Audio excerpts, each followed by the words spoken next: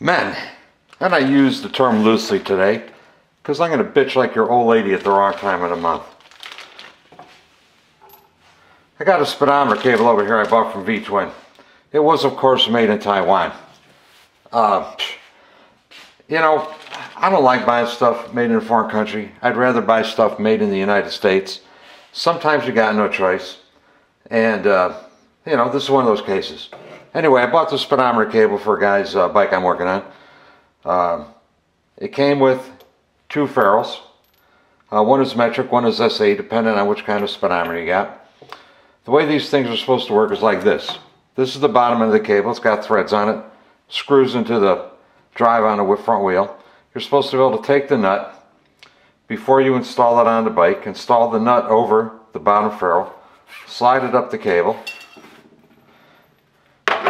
When it gets up to the top by the speedometer, this flange over here is supposed to catch the inside lip of the nut.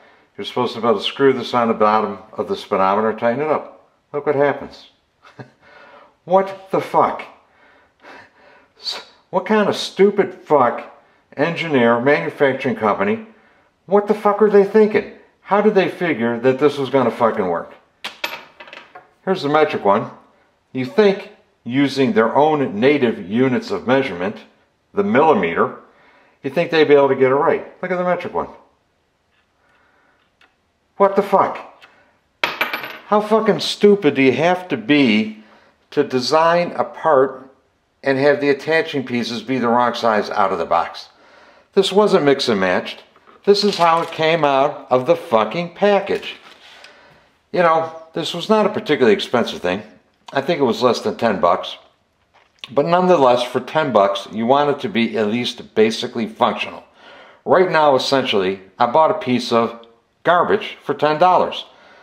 It's not functional. Realistically, it could go in the trash. It doesn't work. Bad from stock.